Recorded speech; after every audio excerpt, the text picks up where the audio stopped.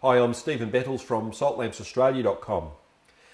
With our Himalayan Salt Tea Lights, they only produce negative ions when you've actually got a candle in them, because they need to be warmer than the ambient room temperature. So if you're going to use the tea lights, it's best to actually, when you're having a romantic night at home, or you'd like a tea light while you're having dinner, or have a tea light when you've got friends over, certainly use the Himalayan tea light when it's going to be used, when you've got a candle in it. But if you're not going to have a candle in it, it is best to cover it in a plastic bag and to put it in a cupboard. Otherwise, what will happen, because they're not being warmed, they will progressively draw moisture from the air and they'll form pools of water and they'll eventually dissolve and they'll crack. So with the Himalayan Salt Tea Lights, it's actually best to have a candle in them and to be using them.